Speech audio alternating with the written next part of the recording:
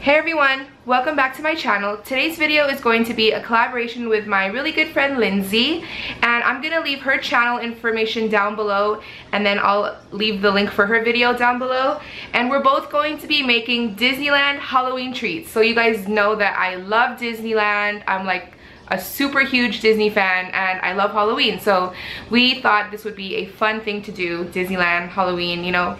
Okay, so what I'm gonna be making are the pretzel sticks that you can find at Disneyland that are just like covered in sprinkles and covered in candy. You can usually find them like next to the Tigger tails, and we're gonna be making two different ones. So we're gonna be making just the sticks with like sprinkles on them, and then I found these other cool ones on Pinterest and they were called Ursula tails.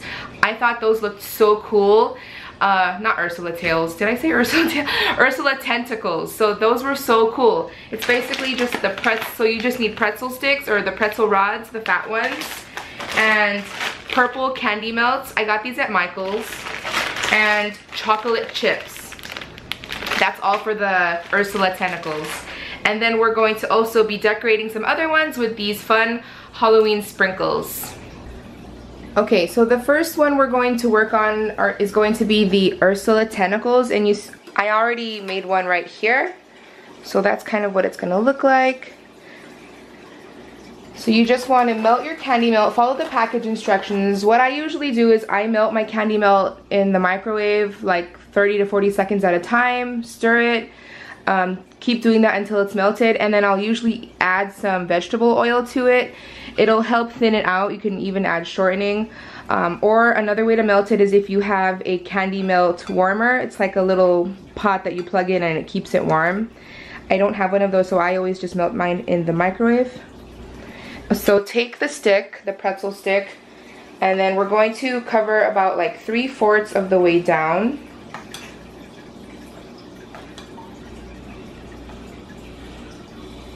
And then just tap off some of the excess. And then take your chocolate chips. I like to have the flat side facing out, or kind of like to the side, and stick it on kind of like sideways like that. I don't know if you guys can see that. It's really bright outside, so the lighting is kind of bad right now. So sorry about that, you guys. So just stick that around, all the way around. And if you want, you can even add some more sprinkles, like little blue ones, kind of like to resemble, like, you know, it gives it a little bit of shininess. But I'm just gonna do that. And then we're gonna set it on the plate. Oh, one fell off. So we're gonna set that on the plate and let that set. And then we're gonna, after I'm done assembling all of these, we're gonna put it in the refrigerator and let them set. And then to make the other ones, these are the ones that you would see at Disneyland. This is like the more traditional Halloween ones. I don't know if it's covered with chocolate. It might be, but I'm just gonna use candy melts because I've already got a ton of it melted. And then I'm gonna use these sprinkles because these are like the traditional colors that you would see there. It's black, purple, and orange. I think theirs might have white on it as well, but these are the ones that I have. So I'm just gonna cover this up with the sprinkles all the way around.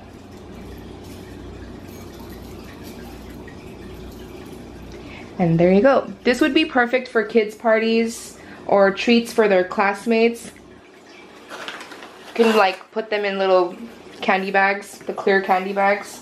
Oh, look at me, I'm putting sprinkles on and I didn't even put the candy melt on. Okay, so let's finish this last one.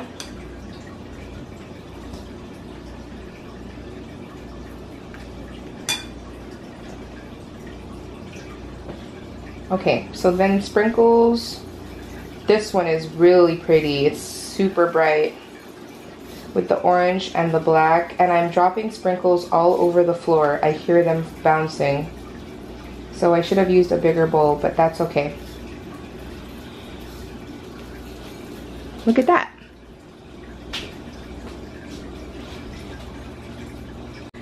So I just moved the camera to the other side of the kitchen so I could give you guys a better look. It's better lighting. So there's all 4 different ones that, well, 3 different ones that I made. It's really easy to do. I hope you guys enjoyed this video. I'm gonna set these in the refrigerator now so they can harden. And stay tuned for next week's video. It's going to be the beginning of my holiday baking. I think I said that last week, but it's actually going to be next week. So next week's video is going to be pumpkin cream cheese muffins, and that is like a homemade recipe, so it's a from scratch recipe.